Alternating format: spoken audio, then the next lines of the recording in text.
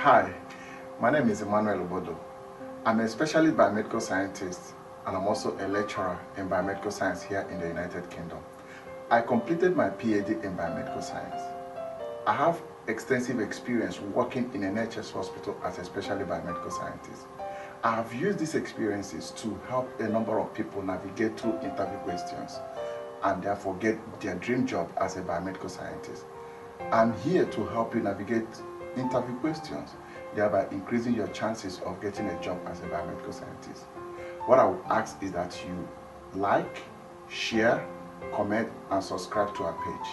Thank you very much. Hi everyone, it's me again. I told you are going to be getting more videos from me. So another video that I want to make today has to do with, you have issued a blood to a patient and they phoned you from the ward and they said, this patient is having temperature, or they complain one or two things, okay?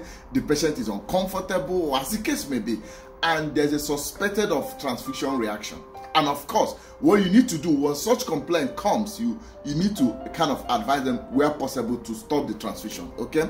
But in the end, it will be a clinical decision, but you have to give that advice, okay? So they can stop the transfusion. So once there is a suspected case of blood transfusion reaction, what do you do? So what are you going to do? There's a transfusion reaction. What are you going to do? Easy. What you are going to do, remember, for you to issue that unit, possibly you already have the patient sample, okay? So they've sent the sample in the lab, and because they've sent the sample in the lab and you've run the sample, whether there's antibody or non-antibody, whichever situation, okay? We've all done this video, so you can go to the previous videos that I've made about antibody or not, but I'm going to try to be giving few examples. So let's say you've done the blood group and everything is fine, antibody screening is negative, or even if it is positive, it doesn't matter. So you've done cross-match or you've done electronic issue depending on the situation. So you've issued this compatible unit to the patient. And after some times, they start complaining, maybe it can be transfusion reaction. What are you going to do? What you need to do is to investigate. So how are you going to investigate transfusion reaction? Number one, you need, because you already have pre-transfusion sample. That means you already have sample before the transfusion. The next thing you're going to ask them is to send you another sample, and that sample will be called post-transfusion sample. Okay? Then of course they need to send you the remaining sample of that red blood cell. That is the sample bag. Then you take it. Then you need to do investigation using one, the pre-transfusion sample, two, post-transfusion sample, three, the donor cells, which is the unit that that the patient was having or is having while getting that very transfusion reaction. Okay, so what are you going to do? So you start off with a pre-transfusion sample. So you do the blood group, you do the antibody screening. Okay, if the antibody screening is positive, of course you do antibody panel, but you do the blood group, because what are you trying to do? You want to confirm the patient blood group. Then you do the antibody screening. You also want to confirm, is this patient, does he have antibody or does he not have antibody, whichever way. So you confirm that. If it is positive, then you have to do antibody panel to find out the particular antibody. If it is negative, that is fine. So you take record of each observation that you've made. Then after you've done the blood group and you've done the antibody screening, the next thing you do is to do DCT, direct cum test.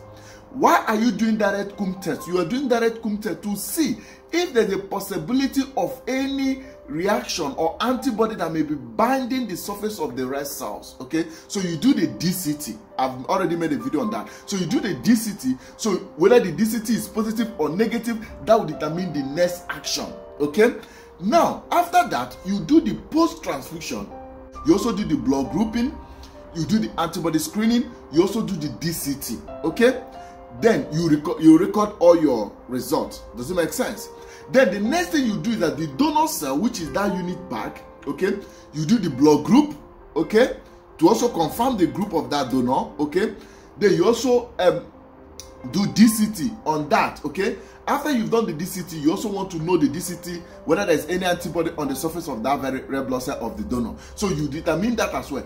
The next thing you can then do is to do cross-match. So that donor's unit, you have to do the cross-match with the donor's unit with the pre and post transfusion sample. So you do the cross-match using the donor cells and the pre and the plasma of pre and post transfusion sample. This is how you investigate it. So why are you doing all this investigation? You are doing this investigation to find out if there is any discrepancy in any of the things that you initially thought. For an example, what if the person was, maybe you thought the person was A positive, while the person was actually B positive, as the case may be, or even maybe the donor cell, you thought that the donor cell was O positive, but the donor cell was actually B positive. You don't know. So that is why you investigate this further. So if you investigate it further, after you've done all these things that I've said, if everything appears to be the same, there is no mistake anywhere, then of course it means that it could be other conditions. For an example, maybe the patient has had overload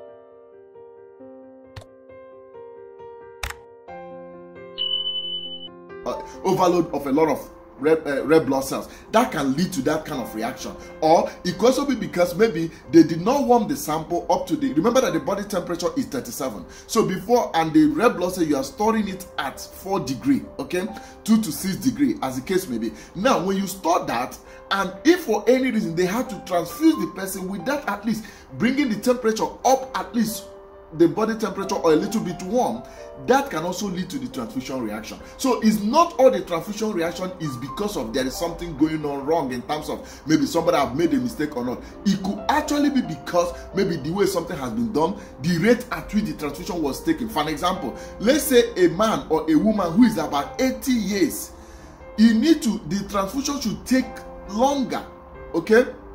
So you should give him more time, okay? So, but when you start transfusing someone who is 80 years, you want to complete the red bag for 40 minutes, for 30 minutes, for 90 minutes, that is wrong, okay? So that the person's system may not, handle that. That can lead to, reaction. And of course, understand the situation whereby maybe somebody is bleeding and you have to just keep pushing the blood. If the person continue having that blood, the system may not also handle it, and that can lead to a reaction. So it's not all reaction that has to do with that somebody have made a mistake in terms of giving someone who is A positive, B positive. No, it's not all the case, and that's why you investigate this very transfusion reaction, okay? So the outcome will not determine whether it is actually a mistake from personnel in terms of issuing a wrong product, or as the case may be, or has the patient developed any antibody that you did not notice before.